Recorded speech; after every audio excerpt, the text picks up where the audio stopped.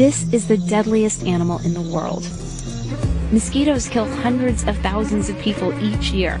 The most vulnerable people, children, pregnant women. No other bite kills more humans or makes more of us sick.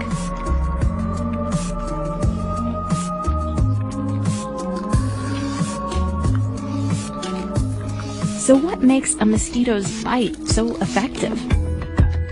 For starters, they're motivated. Only females bite us. They need blood to make eggs. And a pool of water for their babies to hatch in. Even a piece of trash can hold enough.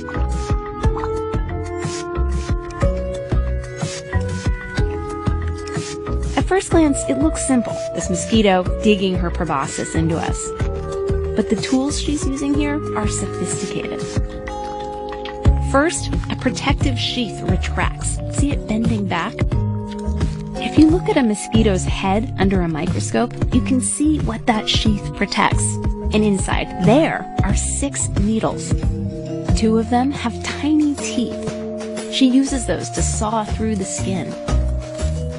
They're so sharp you can barely feel her pushing. These other 2 needles hold the tissues apart while she works. From under the skin, you can see her probing, looking for a blood vessel. Receptors on the tip of one of her other needles pick up on chemicals that our blood vessels exude naturally and guide her to it. Then she uses this same needle like a straw. As her gut fills up, she separates water from the blood and squeezes it out. See that drop? That frees up space to stuff herself with more nutritious red blood cells. With another needle, she spits chemicals into us. They get our blood flowing more easily and give us itchy welts afterwards. And sometimes, before she pries herself away, she leaves a parting gift in her saliva. A virus or a parasite that can sicken or kill us. There's nothing in it for her.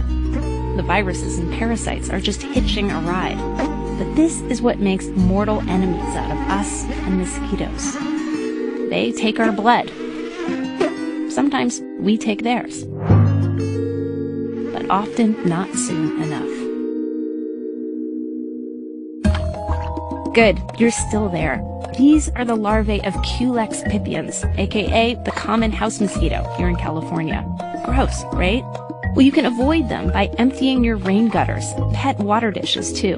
While you're at it, subscribe. We have so many more science videos coming your way. See you next time.